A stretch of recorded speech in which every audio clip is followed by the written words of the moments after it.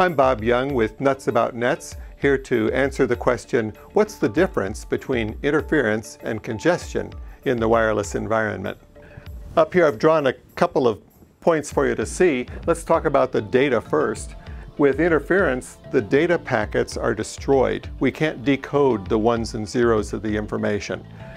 With congestion, the information is not destroyed. All of the information is completely intact.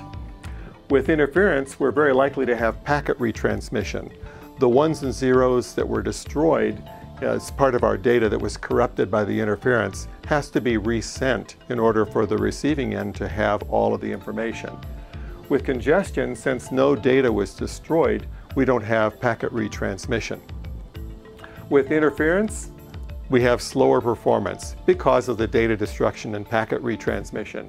With congestion, we do have slower performance, but in this case, it's because the available bandwidth is shared among multiple users.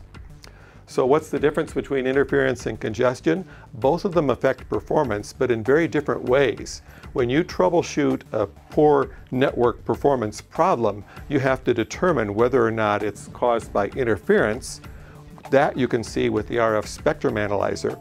Or you have to know if the problem is caused by congestion, and that you'll find with other tools that we haven't talked about in this series.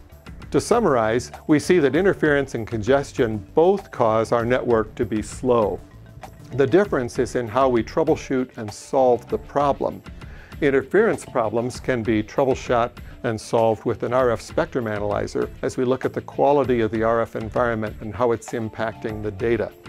Congestion problems are troubleshot with different methods. We need to look at our network users and make sure that we have enough capacity to handle all of the data in the system. Thanks so much for watching the video. We've got some other videos with helpful information about specific wireless performance issues. I hope you'll check them out.